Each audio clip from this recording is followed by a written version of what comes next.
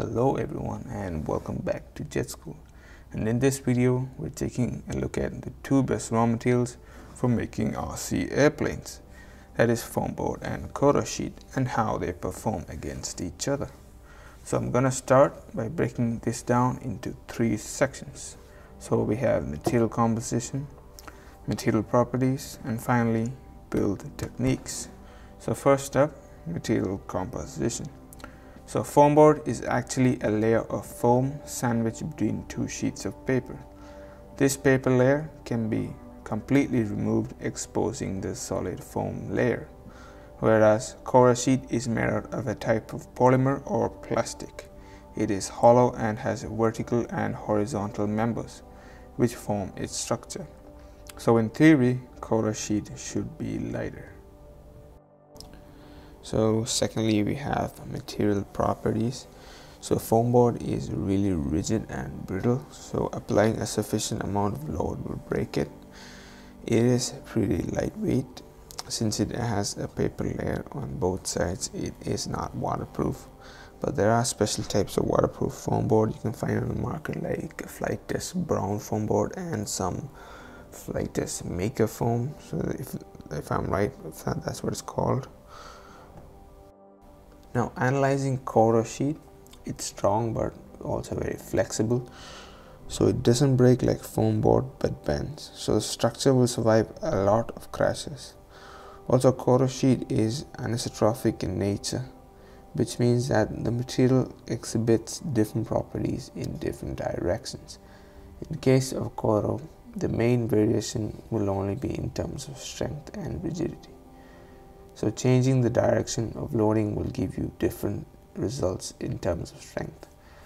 So when building with Coro, you have to consider loading direction with respect to the orientation of the lines. It is lightweight and waterproof, since it's plastic. I would say it's a bit more durable.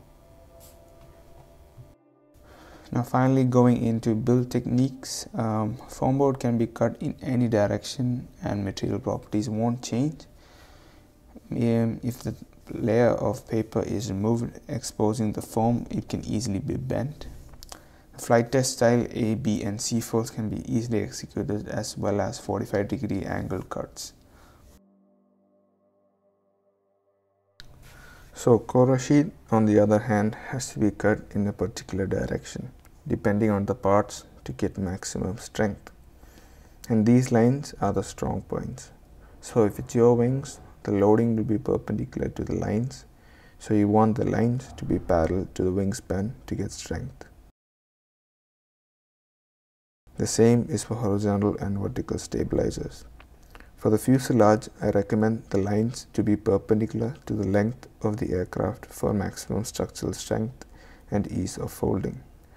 You can always reinforce parts if you get it wrong, making sure that there isn't a significant increase in weight of the aircraft.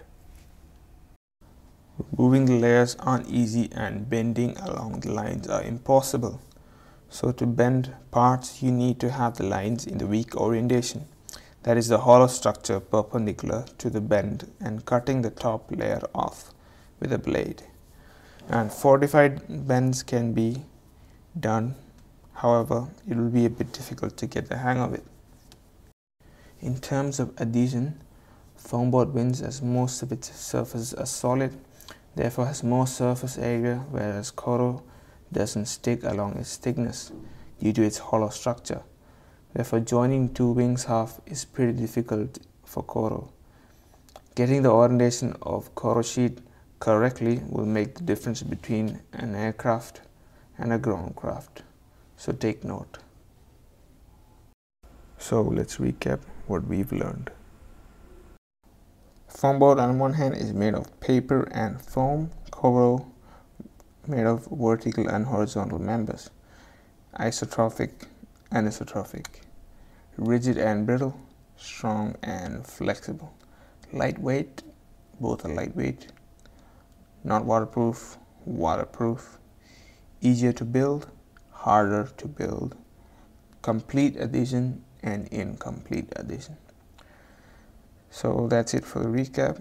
Now, in terms of availability, foam board is very hard to source and generally more expensive, while COROSHEET are easy to source, cheaper, and hard to work with. So, if you guys are wondering, you can still mix materials and make RC airplanes. Now, on this airplane, the wing is made out of COROSHEET, the power pod is made out of foam board, and the rest of the aircraft is made out of cardboard. Now, this is the flight test guinea pig, and I also made the flight test pizza box airplane. Now, this is also made out of cardboard. So that is the end of this lecture on foam board and coral. Hope you guys understood. If not, comment and I will try to answer them. And don't forget, subscribe and like, as this supports my channel. Until next time, see you guys later. Bye bye.